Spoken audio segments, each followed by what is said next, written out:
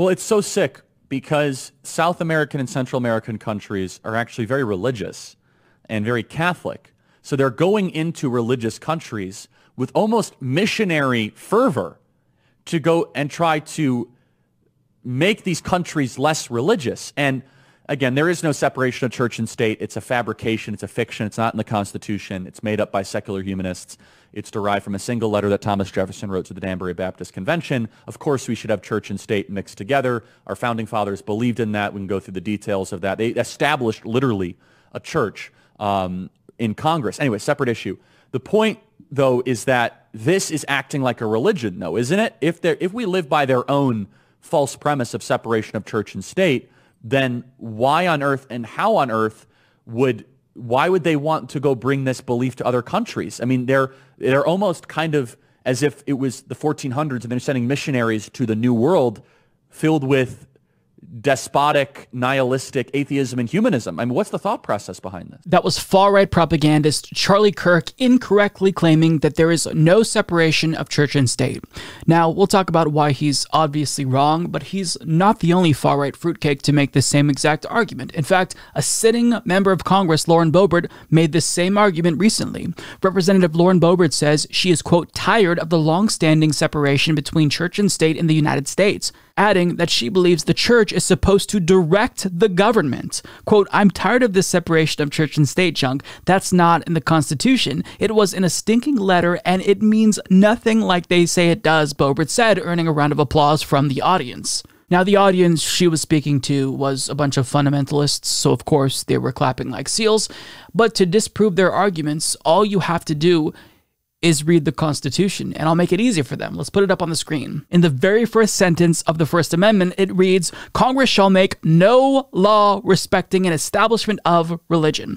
Now, it doesn't explicitly say the words separation of church and state, and they're correct to point out that that phrase in particular came from Thomas Jefferson's letter to the Danbury Baptist Association, but the Establishment Clause legally achieves the same thing. It creates a firewall between church and state, and for good reason. In fact, this is deeply rooted, the separation of church and state is deeply rooted in our nation's history, to borrow a phrase from them.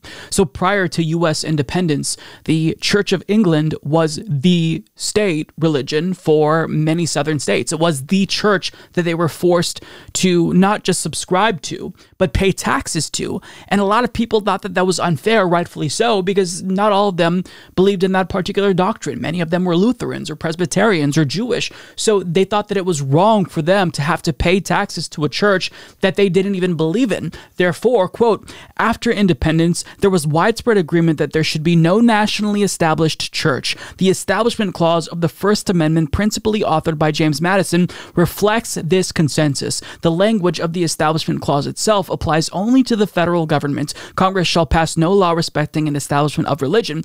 All states disestablished religion by 1833, and in the 1940s, the Supreme Court held that disestablishment applies to state governments through the 14th Amendment. And that is the most common, widely accepted interpretation of the Establishment Clause. That's not me saying this is how we should interpret it. That is the most common, historically accepted interpretation. But Charlie Kirk rejects that. And he, in a way, is violating his own textualist judicial philosophy, but I mean, he's inconsistent. These people don't care about anything but executing their agenda, and they will do that by all means necessary. Now, lucky for Charlie Kirk, we have a Supreme Court that seems hell-bent on destroying that crucial provision of the Constitution. And, you know, because of that, he kind of answered his own question, because remember in that video, he talked about how it's a little bit bizarre that atheists are proselytizing effectively, and doesn't that kind of make them a religion too? So let me explain why atheists and secular humanists are supposedly proselytizing in a way that we see religious people spread their beliefs.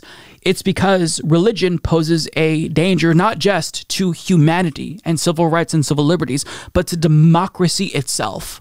And all of you are kind of being a little bit too brazen lately. I know that you're emboldened after the Supreme Court overturned Roe v. Wade, but you're giving up the game and you're giving us all the more reason to proselytize and spread secular humanism and atheism because of the danger that you pose. In fact, I want to share a guest essay written by Katherine Stewart for the New York Times. This is someone who's an author who studied the religious right for more than a decade, and she wrote about how Christian nationalists are emboldened, and since they've been emboldened, they are now explicitly becoming more violent in their rhetoric, and they put this on full display at this year's Road to the Majority Policy Conference. Quote, "The intensification of verbal warfare is connected to shifts in the Christian nationalist movement's messaging and outreach, which were very much in evidence at the Nashville conference. Seven Mountains Dominionism, the belief that biblical Christians should seek to dominate the seven key mountains or molders of American society, including the government, was once considered a fringe doctrine even among representatives of the religious right.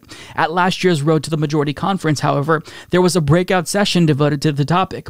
Much of the rhetoric on the right invokes visions of vigilante justice. This is about good guys with guns or neighbors with good eavesdropping skills heroically taking on the pernicious behavior of their fellow citizens. Among the principal battlefields will be the fallopian tubes and uteruses of women." So evangelicals in the United States have not only embraced this once fringe doctrine of Christian dominionism, i.e. Christian nationalism, but on top of that, they've amped up the violent rhetoric because they view themselves quite literally as soldiers in God's army. Therefore, they have a divine mandate to rule over all of us by force, to impose God's law on all of America, because God has chosen the United States of America. And if we're standing in the way, then God has allowed them to crush us. This is their belief.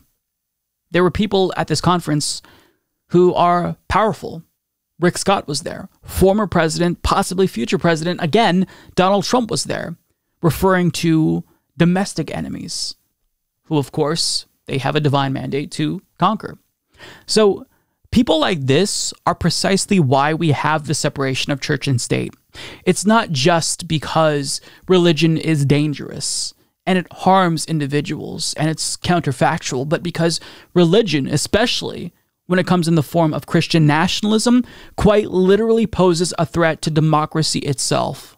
So when people like Charlie Kirk and Lauren Boebert talk about how really there shouldn't be a separation of church and state and that doesn't really exist, well, what they're telling you simultaneously is that they're also against democracy, because to rule by an iron fist with a divine mandate from God means that you don't need to take into account what people in a pluralistic society might or might not want. You just do what God wants you to do. That's why these folks are so dangerous. That's why the separation of church and state is crucial, and we have to fight to protect it, because it's not something that is always going to be a thing in the United States. The Supreme Court in their last term chipped away at it in a multitude of ways. So even if we once thought this is something that is constitutionally protected, even if it's right there explicitly in the Constitution, well, that's not going to stop these zealots from just reinterpreting it in their own extremist way. So that's why it is important for atheists to, as Charlie Kirk put it, proselytize, because if we just let these religious zealots have their way, there'd be no democracy, there'd be no civil rights, there'd be no civil liberties, there'd just be theocracy.